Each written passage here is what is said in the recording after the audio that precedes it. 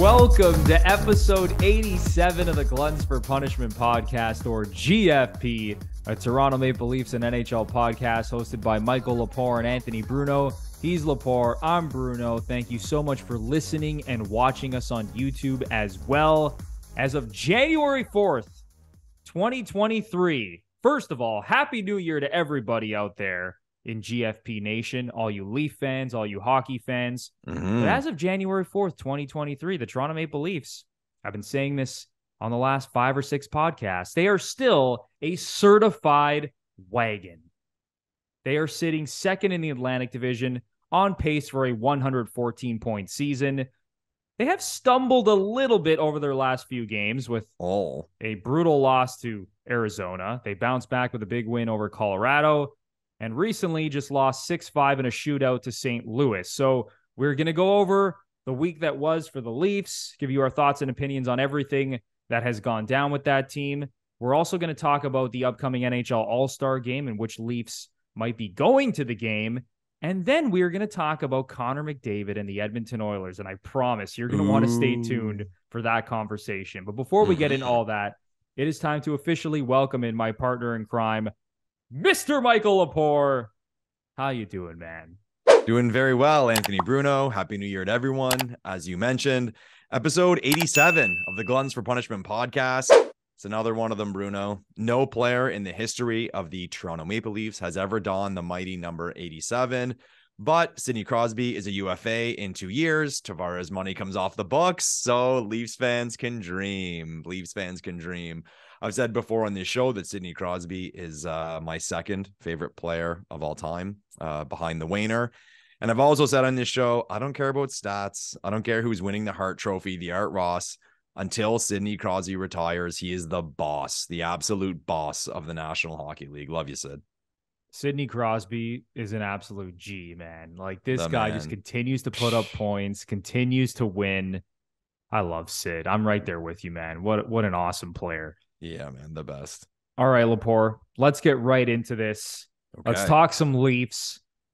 Coming off a 6-5 shootout loss to the St. Louis Blues. It was the Leafs' first shootout of the season. Yeah. And obviously they lost in the shootout. That's now their 7th loss in either overtime or the shootout this season. And it was hilarious because I feel like we haven't seen the Leafs in a shootout in the last 2 years. Yeah. So I forgot how good some of their guys were in the shootout. Like Matthews had a sick move.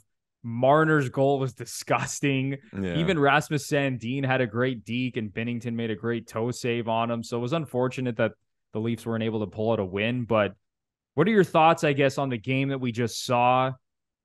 And even if you want to bring up what you have felt about this team over the last 3 games. Okay, so with regard to last night, I don't think it's a hot take to say last night was one of the worst games the Leafs have played all season. And people immediately are saying, oh, what are you talking about? They got a point in a shootout. You know, had they won? No, had the Leafs won in a shootout, I would be saying the exact same thing. Last night's performance was the exact opposite of what I'm hoping for from this team. And when you look forward to the playoffs, there's a certain style this team has to play, and a certain brand this team has to play, and a certain level this team has to play. And last night was not good enough. They let in an early goal. The goaltending was bad. Their special teams were a joke. They were sloppy. They were giving up a lot of high danger scoring chances. As far as the money puck goes on the deserve a win meter, it may have been their worst game of the season. And I wasn't shocked. Things were too easy for St. Louis. I felt like they had no problems getting into the low slot, taking shots, moving the puck around. The Leafs had a good third period, but I expect that. I mean, when you're playing from behind and you have some momentum, but I thought it was a bad game, a bad game. And let's face it here. Now I'm going to rant. Leafs fans have fears. We've been playing very well defensively. We've been playing a structured game, but there's that little thing inside of us that's thinking, can we keep this up? Is that really our style? Are we more of a track meet team? And last night was a track meet. And I know Leafs fans do not want to see that. People on Twitter are saying, oh, come on, you were entertained. No, if I was a neutral, I would have been entertained. Not if I was cheering for the team that's fucking playing from behind and playing terribly. So I wasn't impressed. And after the loss to Arizona, I mean, they beat Colorado, but now this one, they got to dial in, man. This team has to get their mind frame back to where it was before the Christmas break. Because as I said, there's a certain brand of hockey this team wants to be playing come April. And last night was not it. Yeah, I agree with you. I didn't think the Leafs played well at all last night. They were sloppy. As you said, the goaltending wasn't good. Horrible. But I will say this, watching the game, if you want to put a positive spin on this, I kept feeling like the Leafs were going to come back to win the game. Of course. For whatever reason. And if that might be the only positive thing, is that you know that when this team is down, especially when they're playing an inferior opponent, they're always in the game, because all it takes is one power play, one rush, one awesome play from Austin Matthews, Mitch Marner, William Nylander, and they're right back in the game. So even when the Leafs were down by 2 goals, I'm like, they're going to come back. And then St. Louis takes another lead, and I go, they're going to come back again. So that's the one positive thing I'll take, is that I never felt like the Leafs were out of it as poorly as they played. Yeah. But yeah, at 5-on-5, they weren't good. You know, allowing that early shorthanded goal to Brandon Saad, just a weak goal from Ilya Samsonov. And things just were not clicking. And I was listening to Sheldon Keefe after the game, and he mentioned something interesting about the D-core, because I know there's been some takes out there, Lepore, about Morgan Riley, and since he's returned, like, he's been bad, and now the D-core is a disaster. But Sheldon Keefe said, like, listen, our D-core is going through a little bit of a transition now, because guys are getting healthy, the pairings are all switching up, right? And people need to adjust. I believe the word he used was recalibrate. He goes fancy. He goes, Morgan Riley hasn't played a game in like 2 months. Yeah. I know he's, now played a couple of games since returning from injury. All the other moving parts on the blue line, right? Like, this blue line's been in flux all season. So Sheldon Keefe acknowledged, like, it's going to take a little bit of time for guys to settle in and get back to the defensive game that we were playing previously, where they were one of the best defensive teams in the league. And they still are based on the numbers. But, it's been a little shaky the last couple of games. And then another thing he mentioned, which I thought was interesting, was the play of Ilya Samsonov. Here we go. Keefe did say that Samsonov should have had that first goal that Brandon Saad scored shorthanded. Like, that was a weak goal. I think we can all say that. But honestly, Keefe said, other than that, he didn't think Samsonov played that poorly. He thought, it was a couple of weird bounces. They didn't really score any goals at 5-on-5 until later in the game. The goals they did score at 5-on-5 were like point-blank opportunities. So as you said, Lepore, I think he was basically echoing your statements, being like, the Leafs just played like crap. Yeah, not good enough, like I said. The thing is, too, Bruno, I was in the same boat you were. I never counted them out. I'm like, we can get back into this game. We might win this game. And it felt like the Leafs were going to win the game. But we have the talent to do that. So we're not surprised. Like, to me, that's every game, really. I mean, you look at, we pay guys $11.65 million, $11 million, $11 million. Yeah, when we're down 2 goals to an inferior opponent, we should still be in the game. So I'm happy we have that. And it can excite fans because, again, we're always in the game. But based on what we're paying these guys and who they are and what I expect from them, I'm not impressed. Yeah, and that's totally fair. Like, that was just not a good game at all. Like, you can't, if you're a Leaf fan and you watched, the full 60 minutes plus overtime in the shootout, you can't tell us with a straight face that the Leafs played well. Mm-hmm. It was a sloppy game. And, they got a point out of it, so that's positive, and they're still on a pretty good pace here. Unfortunately, the Boston Bruins are just playing ridiculous hockey right now. I've been joking around saying this team's never going to lose another game. Like, it's absurd. They're 29-4-4. Yeah, crazy. It's wild. The Leafs right now have the 3rd best record in the NHL. The 3rd best record in the NHL. And they are most likely going to finish 2nd in the Atlantic Division because this Boston team just can't lose. Yeah, what are they, like 10 points behind Boston now or something? I think they've played the same amount of games. Yeah, right now they're 9 points behind Boston, and Boston has a game in hand. Oh, perfect. So with regard to the Bruins, and man, people comment down below about this one, because from what I've noticed anyway with the Bruins, and you can attribute some of this to heart and character, you can attribute some of this to having a winning mentality, or you can point to luck. But is it just me, or except we're all Leafs fans, we're all following the Bruins, seeing how they're doing? Is it just me, or every game they score a late goal every game? I feel like there's been at least 10 times this season where they're down by 1, they score with 30 seconds left, they win in overtime, or at least they score to get the point. It seems, and again, there's different reasons for that. I just find maybe it's happening very, very often. Very often. I'll have to go over the games. I just feel that way based on, again, checking my apps and checking scores. How many times I've seen them like down by 1 in the third and they won in overtime. I'm like, what? What did I miss? And it seems to be happening all the time. And again, I give them credit for that because they have to do it. But I think that seems to be the biggest reason, or a major reason, for the Leafs having the season they're having, but still having that points differential between the Bruins, where these games that the Bruins probably, quote unquote, should lose, they're winning. I'm not taking anything away from Boston. Because no, I'm not either. I don't be taken the wrong way. No, 100%. Like, I think they've had a phenomenal season. You look at the underlying numbers. Yeah, you look at just the regular counting stats. Like, this team is a juggernaut across the board. But you have to have a little bit of luck, man, to go 29-4-4. Yeah. Like, that is absurd. Like, I don't care how good you are, to have that record after however many games they've played, 38 games, 37 games. Like, that's just, it's insane. And Lepore, I'll just run down like their last 5 games played, kind of alluding to the point that you made, how, they're winning all these 1-goal games. Their last win against Pittsburgh in the Winter Classic, 2-1. They did lose 4-3 They scored 2 late third. They scored 2 goals in the third period. They were down by 1. Exactly. The 2 Jake DeBrusk goals. They did lose 4-3 in overtime to Buffalo. Okay. The game before that, they beat the Devils 3-1. They lost to the Senators 3-2 in a shootout. Yeah. But then the 2 games before that, they beat New Jersey 4-3. They beat Winnipeg 3-2. So they're playing, like, they play in a lot of close games. Like, they score a lot of goals, but they were scoring a lot of goals, the first couple months of the season. Recently, they've been grinding out like some 1-goal victories. And it's just like they've been on the right side of everything this season, it seems. Yeah.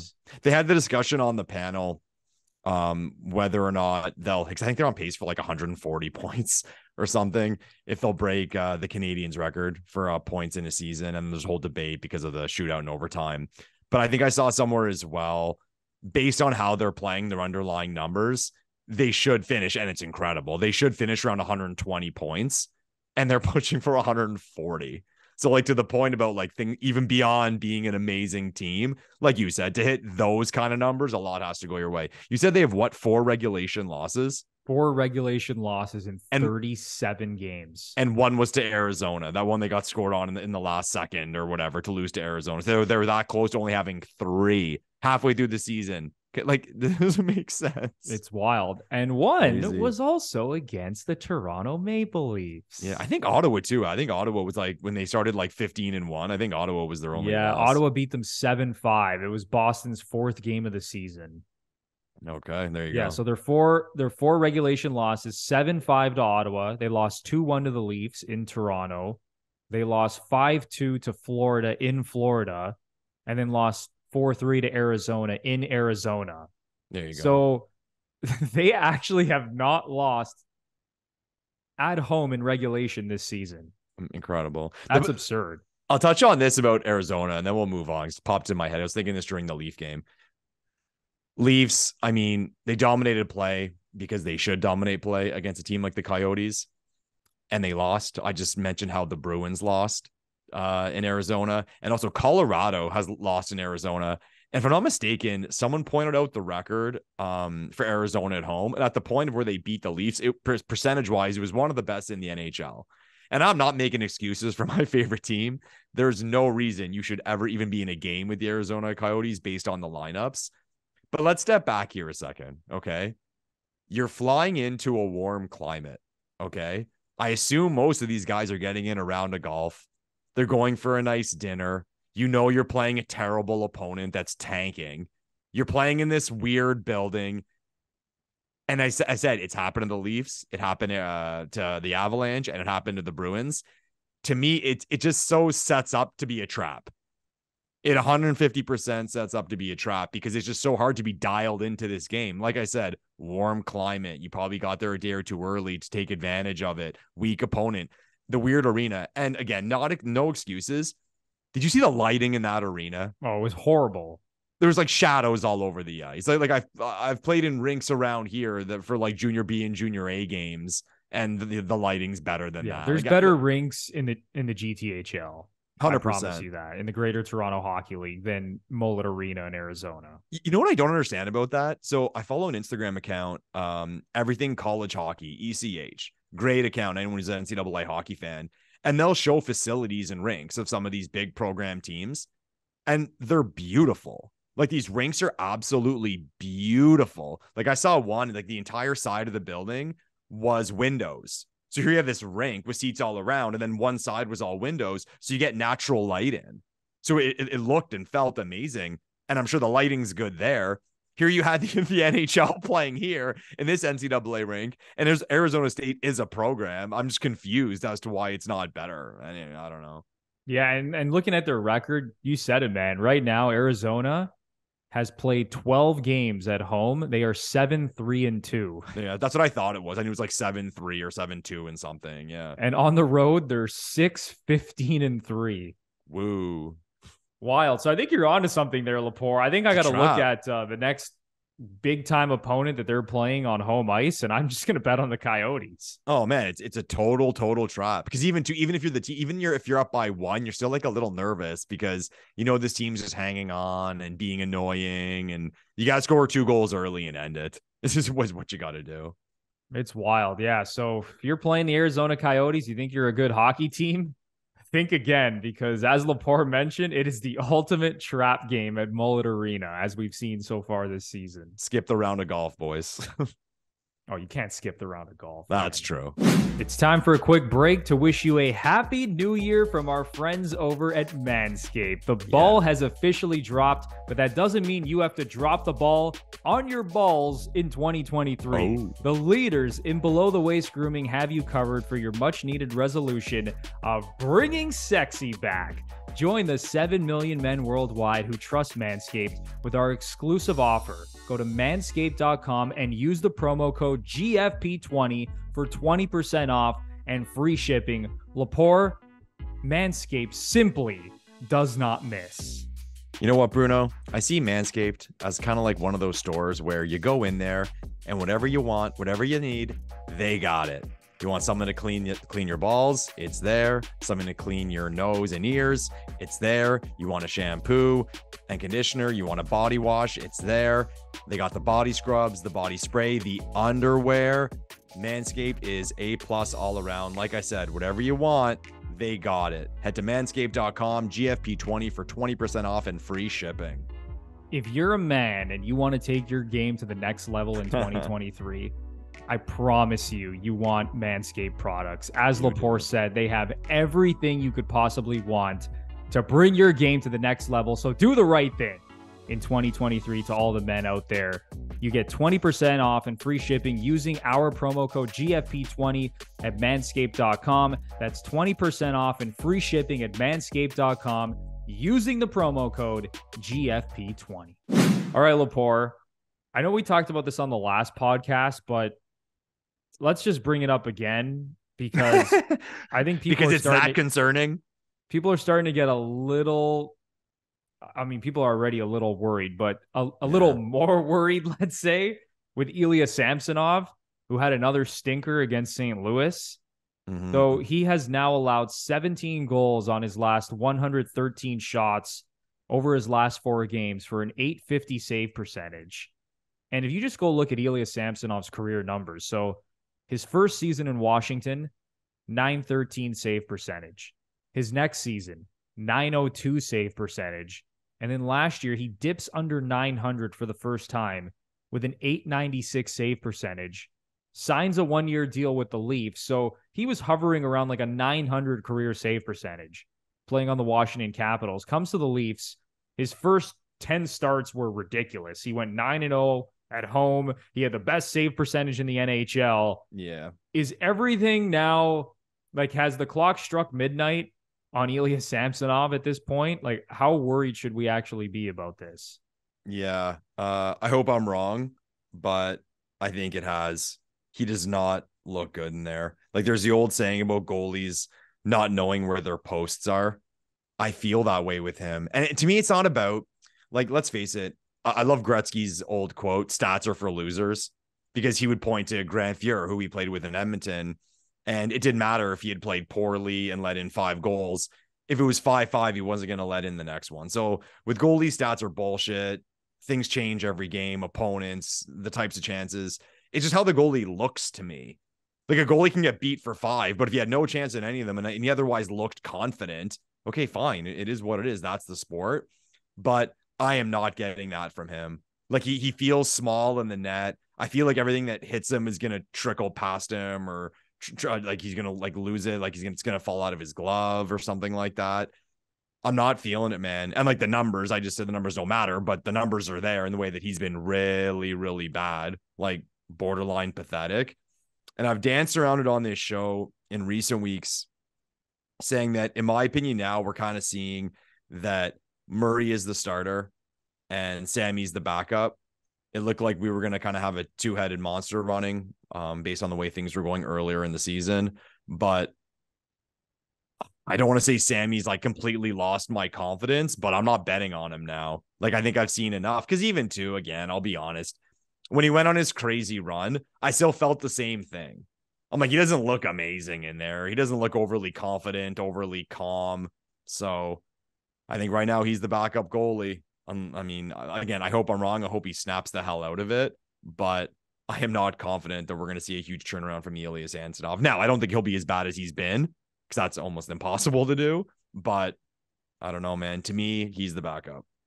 And here's the thing. He's going to have to continue playing games, because the Leafs do not want to burn out Matt Murray. Right. Based on his injury history, based on the fact that this guy hasn't had a full workload in pretty much forever. Like, you go look at Matt Murray, even, his time in Pittsburgh, like, he was sharing the net with Marc-Andre Fleury.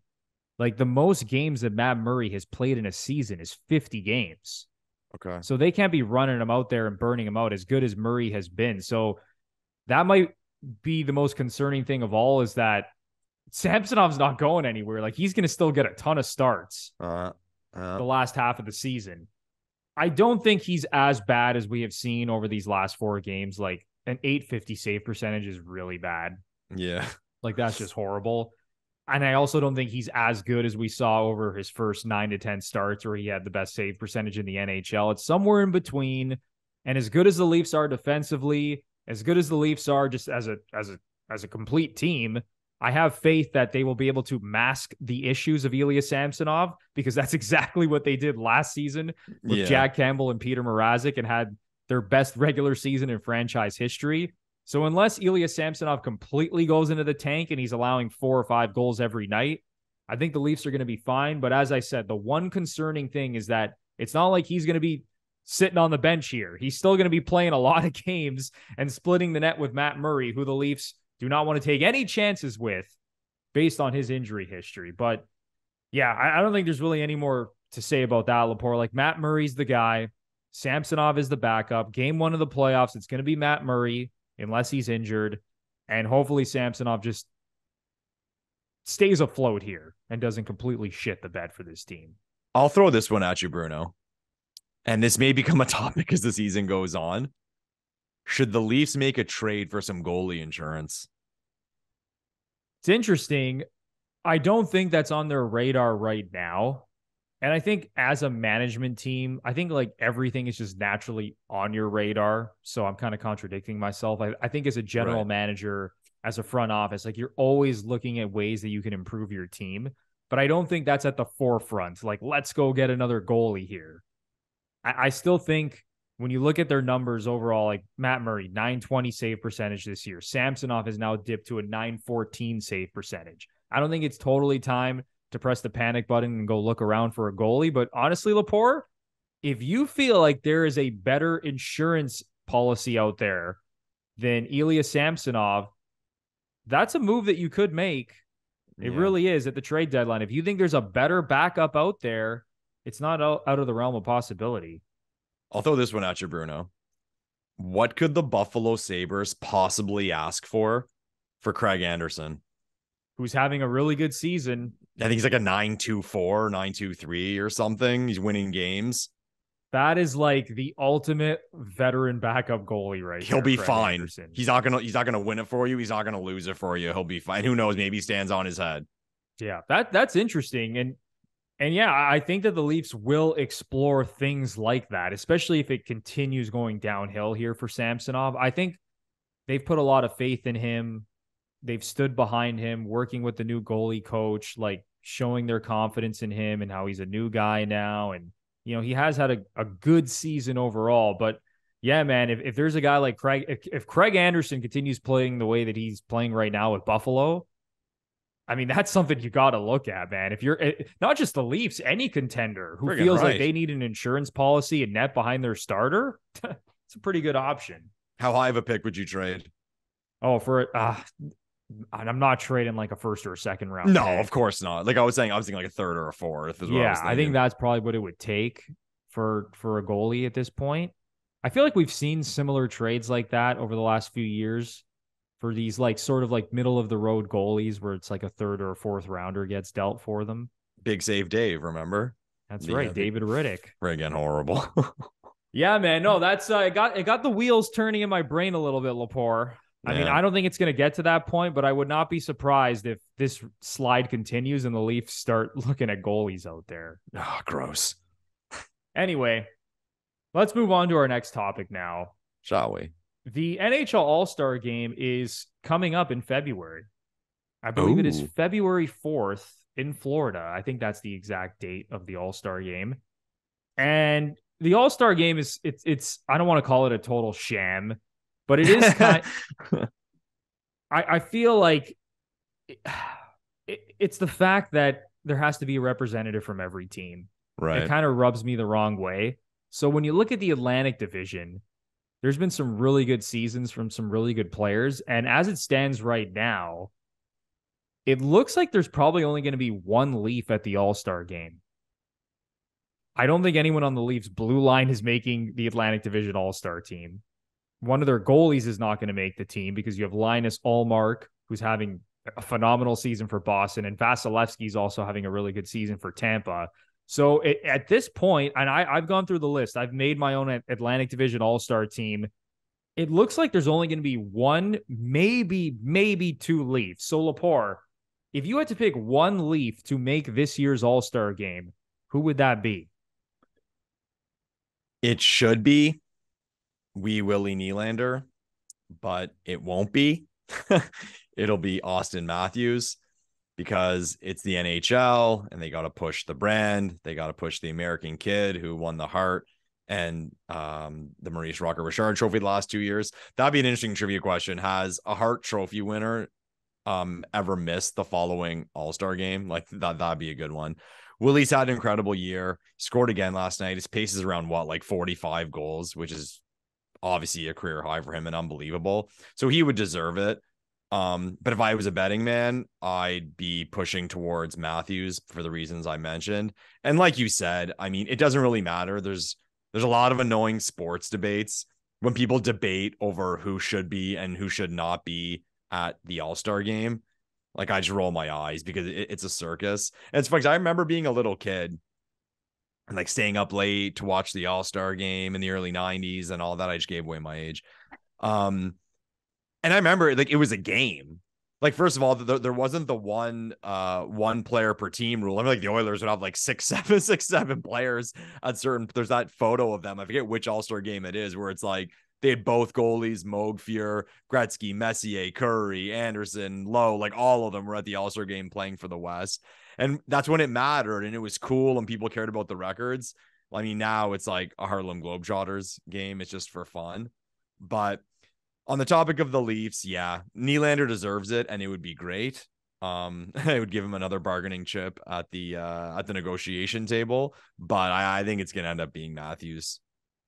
Yeah, and that's the thing. Like, it is annoying that there has to be a representative from each team, but also when these guys finish their careers and some of them are going to be up for the Hall of Fame, when you're talking about current All-Stars of today, and not all of them are going to be Hall of Famers, obviously, but, that stuff matters to a certain degree. Like, this player was an 8-time All-Star or a 10-time All-Star. So I think the NHL should honestly take it a little bit more seriously than it does. Okay. And not that that's the be all and end all. That's like, let's say, the 7th thing on the list that you look at. Like, how many All-Star appearances did this guy have, right? Yeah. So I don't know.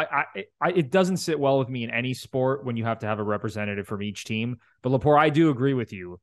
I think it's probably going to be Matthews, and I believe they're still doing the fan vote to pick the captains for the All-Star team, where there's a captain of each division. So Matthews is going to have a pretty good chance to win that captaincy, and that could be the Leafs' entry right there. But I agree with you, Lepore. I think if you're going to pick one player, I think it has to be Nylander. He now leads the Leafs in goals and points. He has been consistent game in and game out. I know Marner has the 23-game point streak, and that was stealing all the headlines a couple of weeks ago.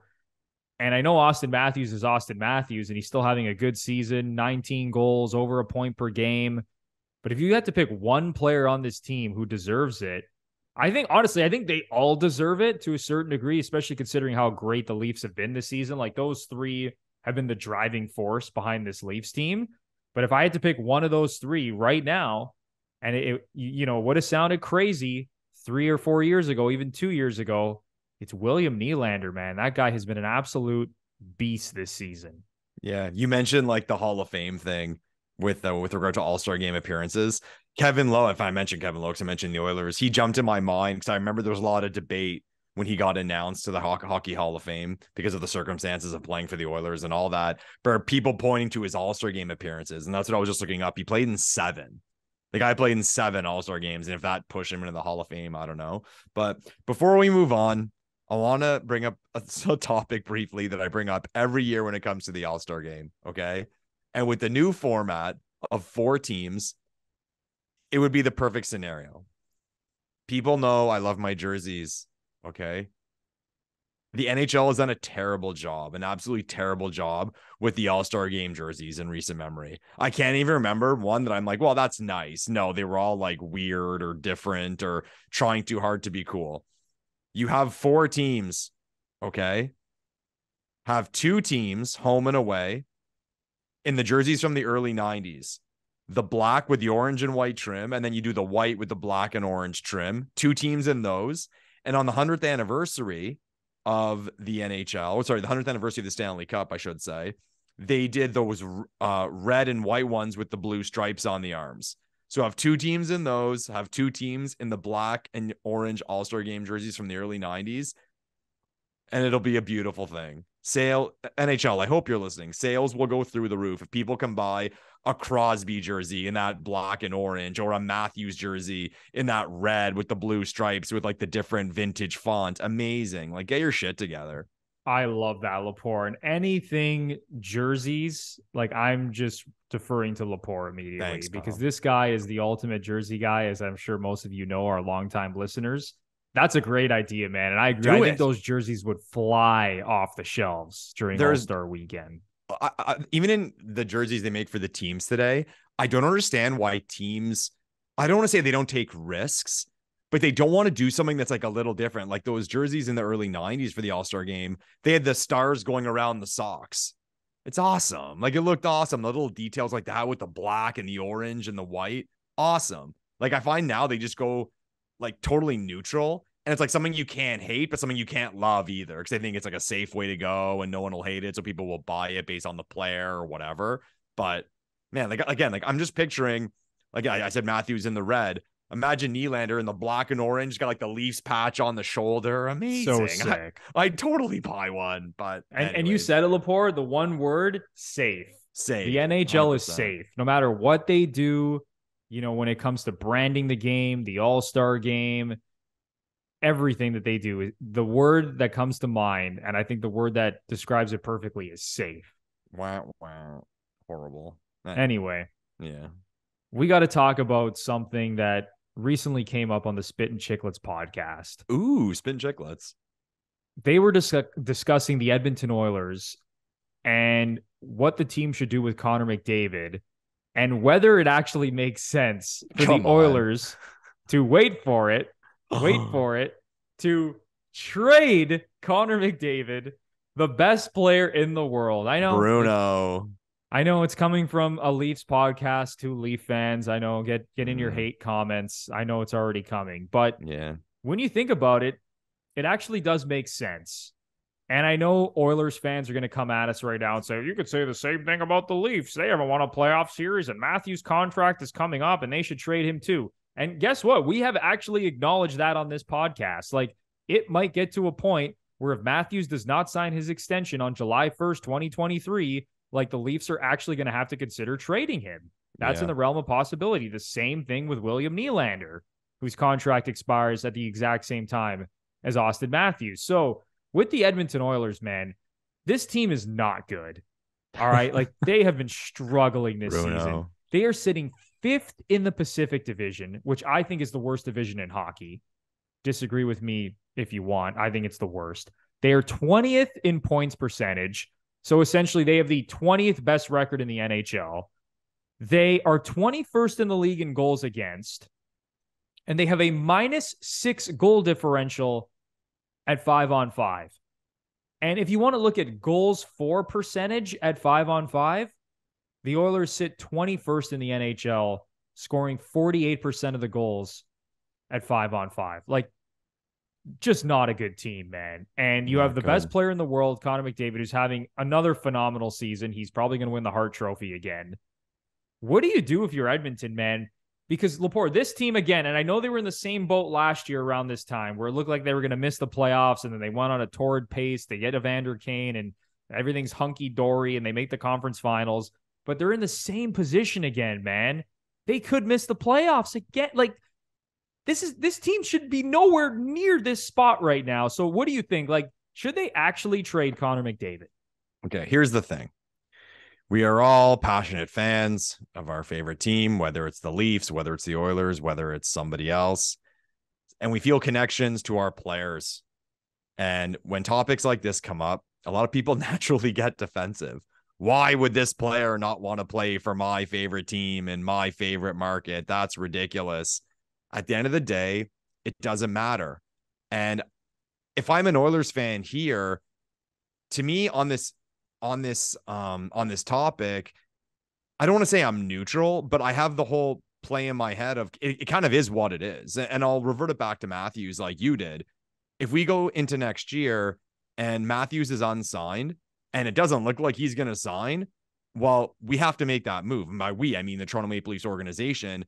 And me as a fan, well, I'd rather us move him and get something than lose him for nothing. So there's nothing really to be upset about, is what I'm getting at.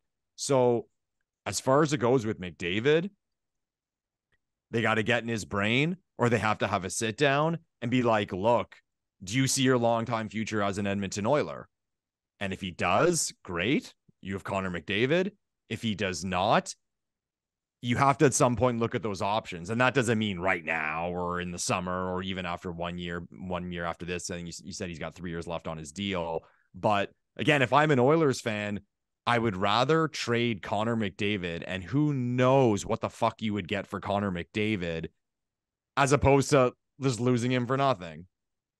Ask Islanders fans about Tavares. What happened to them? Like, that sucks. That's like devastating for a franchise. Like, think of that turnaround. And I'll say it. I think back to when Sundin, I almost said Sandin, when Sundin walked in free agency, when we were apparently trying to trade him at the deadline. And I remember he didn't want to be like a deadline acquisition. He said, I mean, at least he said that publicly. He said, he didn't see himself like, the vision of him winning a cup was not that way, which I kind of call bullshit to Mats, because he joined the Canucks like halfway through the season. But that hurt our franchise. Matt Sundin at the trade deadline would have been a huge haul for a team. And we got nothing. So if the Leafs could have started that sort of rebuild or weak spot with 2 prospects and teams did this back then, 2 prospects, a first round pick, and like a body in the lineup, things could have been different. It changes a lot. So again, to sum it up, you want what's best for your team. So it doesn't really matter. All that matters is if that player, and we're talking about Connor McDavid, wants to be with that team for an extended period of time. Because if he doesn't, and again, that is what it is. You can't control that. You can't convince him. And I'm talking about any player. You have to make the move. You have to do what's better for the organization. So if I'm an Oilers fan and Connor doesn't want to be here, I want it done. And to be honest, unless you really think this team can win a Stanley Cup by the end of his contract, I would want it to happen sooner rather than later, because the longer he's got on his deal, the more you're going to get in return for him. So it sucks to be a fan sometimes in these situations, but sometimes you have to sit back, catch reality, and ask yourself what is in fact better for your organization long term. And never mind Connor McDavid, who after this season has 3 years remaining on his deal. They're going to have to make a tough decision on Leon Draisaitl as well. Cha-ching. Yeah. He has 2 years left on his contract. And to bring the Leafs into it again, his contract expires at the same time as Mitch Marner's and John Tavares. And I'm not saying Draisaitl's coming to the Leafs or anything like that, but these are all, it's tough decisions all around. Before they deal with McDavid, they got to deal with Draisaitl, because guess what? If Draisaitl doesn't want to be there, it's over already right there. Yeah. Never mind Connor McDavid. If Draisaitl's gone, the operation's over. He's not as important as Connor McDavid, but oh my goodness. I mean, he's right there next on the list in terms of the Oilers' most important players when it comes to actually winning a Stanley Cup. So they're going to have some tough decisions to make. And I agree. You just got to take emotion out of it. Like me and Lepore, we have completely accepted the fact that there's a possibility that Matthews might not be here. The same thing with Nylander. We've talked about this on the show. And it doesn't matter what we think. It doesn't matter how much we love Austin Matthews and how much Leafs Nation loves him.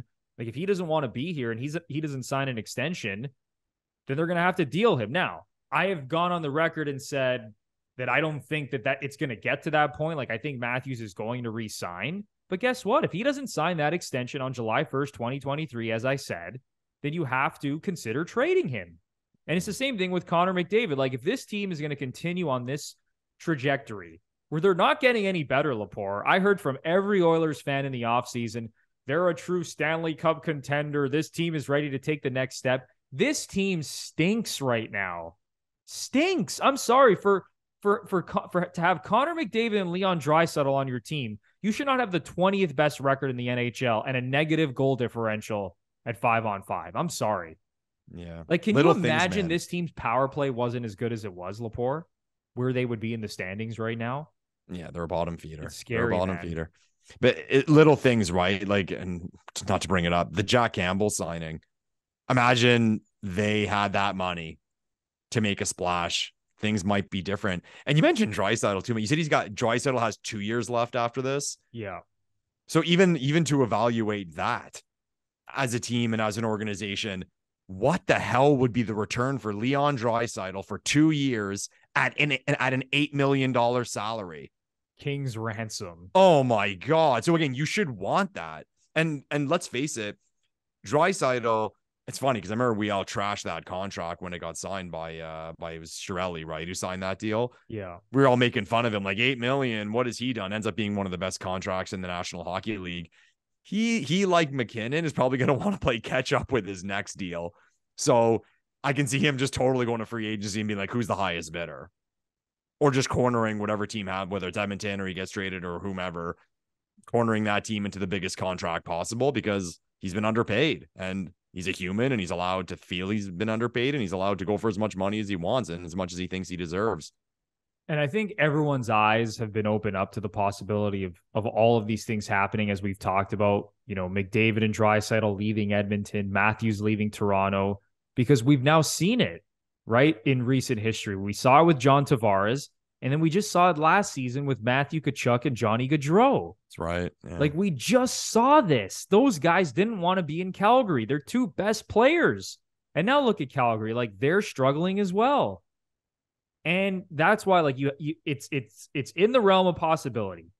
That's all I'm going to say. Like, you have to consider these things, especially if Edmonton is going to continue playing as poorly as they have been playing. I don't think Connor McDavid is going to be happy there. Like, it's just plain and simple. Like, why are you going to attach yourself to that situation? I get it. They won 2 rounds last year. But did you know, Lepore, The Oilers are 9-15 in their last 24 playoff games. The Leafs have a better record. I think I've heard that stat, in their last 25 to 27 playoff games than the Oilers do. The Oilers are 9-15. So don't get blinded by the fact like, oh, we made the conference finals.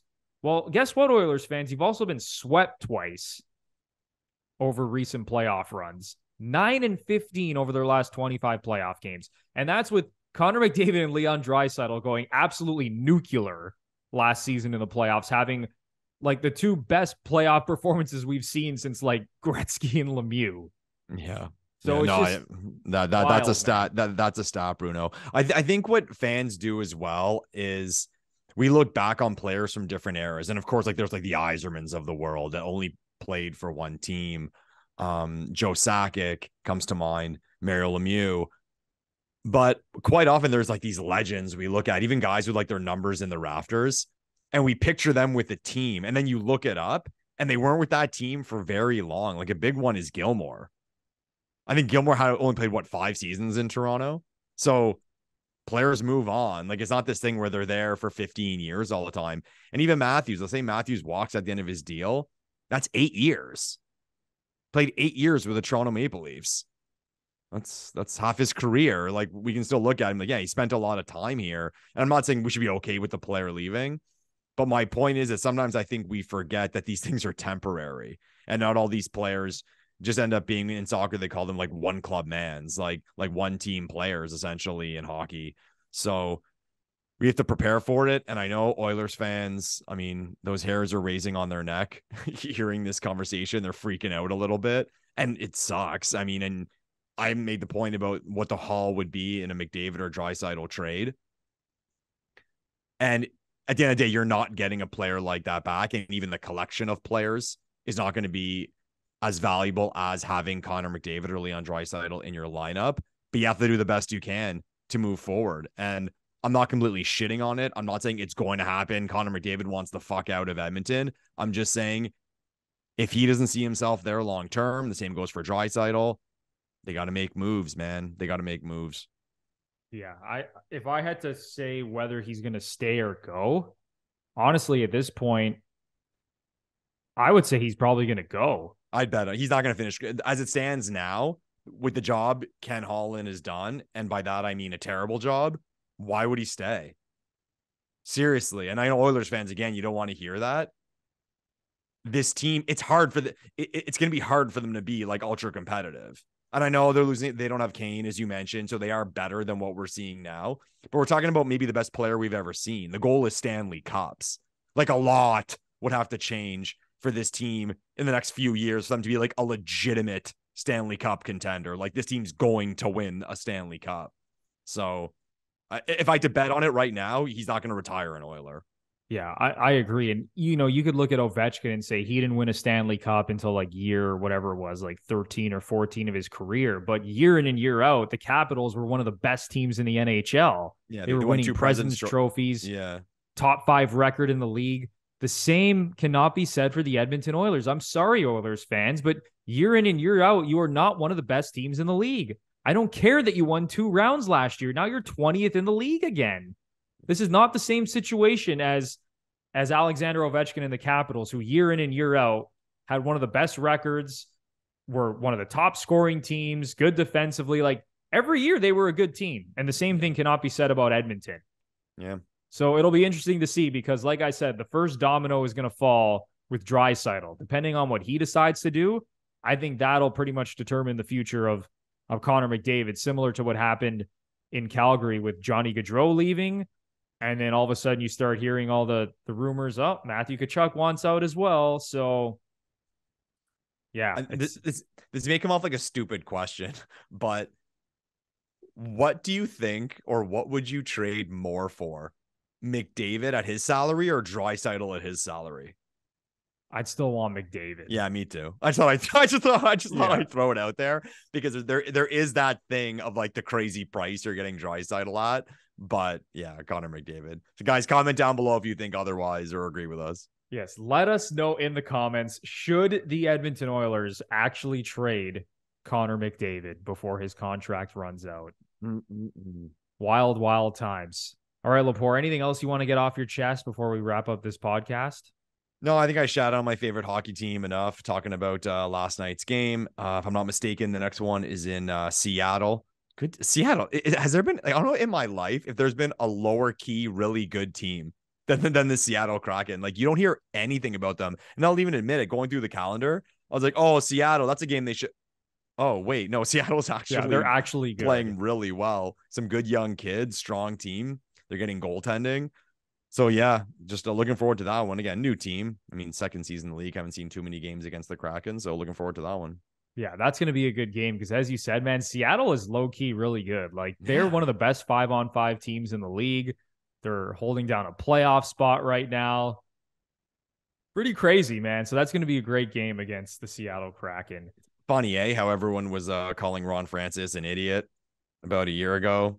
One of the legend of the NHL. This guy's got no idea what he's doing. Yeah, he completely botched the expansion draft. He should be ashamed of himself. Complete opposite of what Vegas did. And now look at the Seattle Kraken. Exactly. Like, no one's saying they're, going to win the Stanley Cup this season, but to be in a playoff spot and be one of the best 5-on-5 teams in the league, shout out to you, Ron Francis. Friggin' right. All right, that is going to do it for episode 87 of the Gluttons For Punishment Podcast, or GFP, a Toronto Maple Leafs and NHL podcast hosted by Michael Lepore and Anthony Bruno. If you just listened to us for the first time, or if you've been a long-time listener and you really enjoyed this episode, please do us a favor. You have no idea how much this will help. If you give us a 5-star rating and review on either Apple or Spotify, whichever platform you use. And if you're watching us on YouTube, we would appreciate more than you could ever imagine if you smash the like button, comment down below, subscribe to the channel, and then you could also ring the notification bell if you want to know exactly when the GFP podcast is dropping some new content. So for Michael Lepore, I am Anthony Bruno. Once again, Happy New Year, everybody, and we will see you in the next one. Thanks, everyone.